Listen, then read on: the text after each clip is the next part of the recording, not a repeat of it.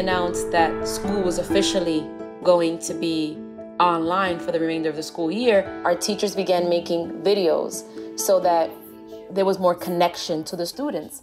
Having us deliver the content really brings it to life. That's Miss Sorden that's on the screen, or that's Miss Cruz that's on the screen. Sit back, relax, and enjoy.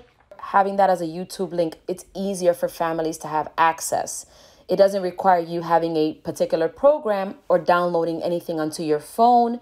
They're just clicking the link and they're able to watch the YouTube video, which then gives the child the information he or she needs to understand that content from their teacher. Our goal is to make videos 3 times a week. We try our best to stay anywhere between 5 to 7 minutes for their attention span. Hey guys, so I noticed that some of the short responses were missing some information. Oh my God. So Ms. Cruz is our 3rd grade ELA social studies teacher. She consistently assigns short responses for the text students read. And she noticed that they were not following the elements that they have been taught. So she took that as an opportunity to reteach it. And then we need 2 details from the text, or as we like to say, evidence.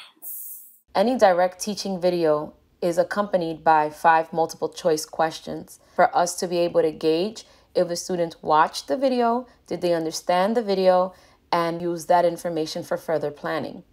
So teachers are also making videos in specialty areas. Our music teacher has created an assignment for this week where students are making their own instrument. I'm going to show you how to create a box guitar. In order for him to know that the students completed the assignment, they will submit either an audio file, a photograph, or video of their instrument.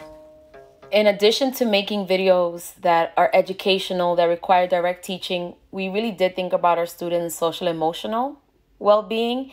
And our kindergarten team made a video together where they included their family members so that every morning when the kindergarten students wake up, they're able to see their teachers singing the good morning song. Good morning. Good morning. Good morning. Good morning. 1, 2, 1, 2, 3. Good morning. It's been really nice to watch the evolution of teachers in their videos and how much more comfortable they're getting.